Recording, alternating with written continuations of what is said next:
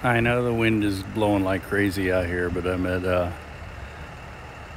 Linwood and US 71 or Bruce R. Watkins, and it's a pretty bad looking crash. 2 cars involved, one is overturned as you see here, and I believe it's 1 person injured.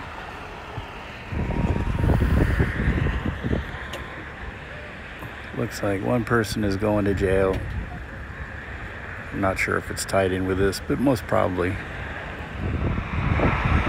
And there is the other car involved, pretty well smashed up too from behind. We are back at the Ferris wheel, which is all colored red for some reason. I'm taking a break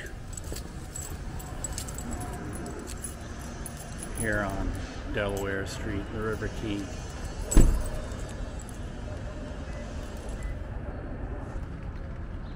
I'm gonna have some tea, enjoy the good weather while we have it.